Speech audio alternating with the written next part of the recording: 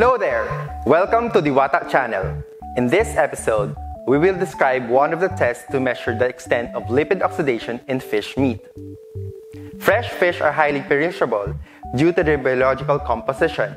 Spoilage of fish muscle often results from various biochemical changes brought about by several mechanisms: oxidation of lipids, enzymic or catalytic reactions, and metabolic activities of microorganisms.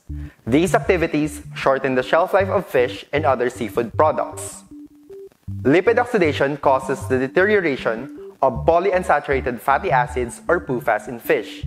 Unsaturated fatty acids are oxidized to form odorless and tasteless hydroperoxides. These primary lipid oxidation products are further decomposed to secondary lipid oxidation products that cause rancid and off flavors, which are mainly aldehydes such as hexanal, 4-hydroxynonenal or HNE, and malondialdehyde or MDA. MDA is a 3-carbon dialdehyde with carbonyl groups at the carbon number 1 and carbon number 3 positions, and is known to be mutagenic to humans because it can form adducts with proteins and DNA. The most common method to determine MDA in food is a spectrophotometric measurement of the pink-colored adduct of MDA with 2-thiobarbituric acid or TBA that gives a maximum absorbance from 530 to 535 nanometers. We refer this procedure to the improved TBA test for Rancidity by D.W. Lemon. For the details of this and other specific tests, please refer to these methods in the description. Before we begin, make sure we wear our lab gowns and mask for protection. In this method, we need the following reagents: TBA reagent, extracting solution, and we also need our fish samples.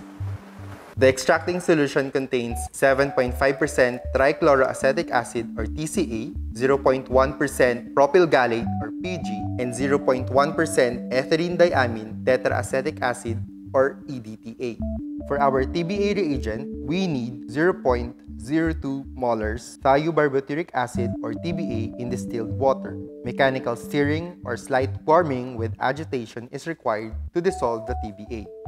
In this procedure, we need to blend 15 grams of the edible tissue with 30 ml of our extracting solution for 30 seconds using a tissue homogenizer. Please take note that only 1 part sample in grams wet basis is the 2 parts extracting solution in milliliters is required. The amount of sample is not critical. However, the ratio of 2 parts extracting solution to 1 part sample should be maintained.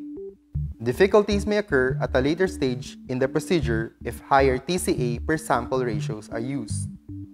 After homogenization and blending the sample with the extracting solution, we need to separate the mixture by centrifugation at 2000 RPM for 15 minutes. The clear filtrate will be used for the TBA reaction. Now that we have our clear supernatant, we will now be adding this to our TBA reagent.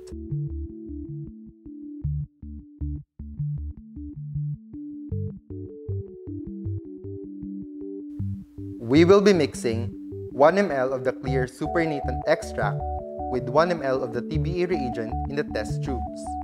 If a high concentration of malondialdehyde is present, or if turbidity problems occur in the procedure, it may be necessary to use smaller volume of extract. The volume will be brought up with distilled water before the addition of 1 ml TBA reagent.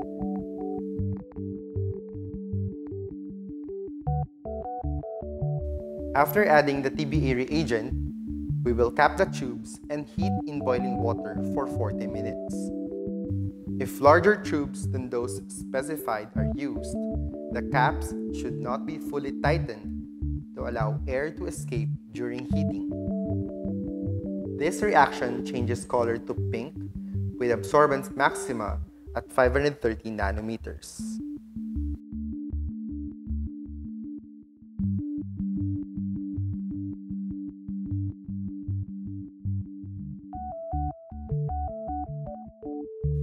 We then need to cool the tubes in running tap water. After cooling the tubes, we will be transferring our aliquots to the 96 well plate.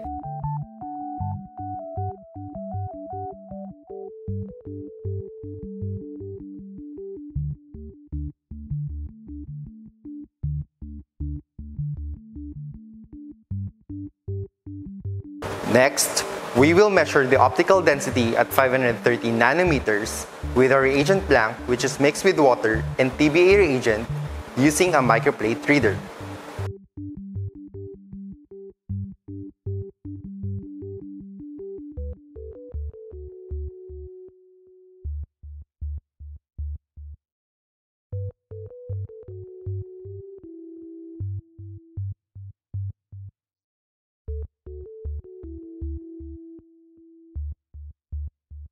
Now, Raymond will analyze the optical density of our samples at 530 nanometers.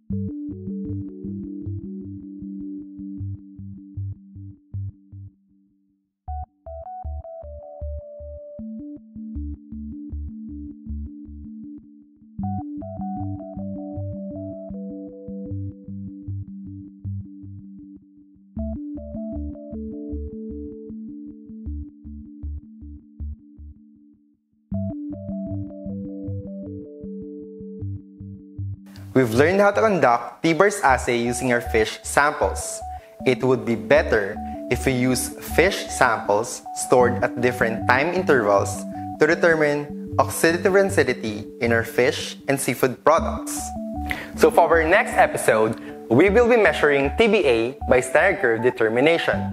Let's learn together online here at Diwata channel. If you have questions, just comment down below. Like and subscribe. See ya!